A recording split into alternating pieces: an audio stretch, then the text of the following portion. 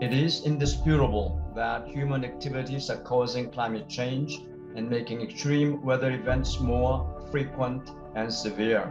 It's the largest ever report into climate change, and its message could not be clearer. Humans are killing the planet.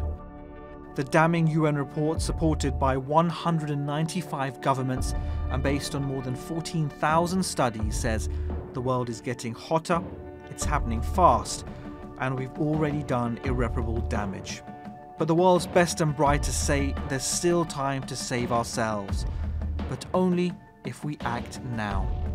Within 2 decades, the planet's average temperature will likely reach the 1.5 degrees Celsius limit pledged in the Paris Climate Agreement. It may not sound like much, but any higher, and the result could be even more catastrophic than it already is. Devastating droughts, flash floods, wildfires, and crippling heat waves have already hit millions. Unless we make dramatic changes, they'll become more frequent and more ferocious.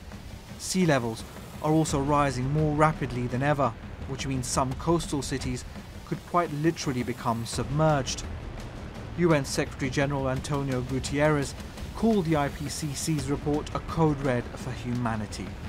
But will the world's governments take notice and make the changes we so desperately need? Mohammed Walji, The Newsmakers.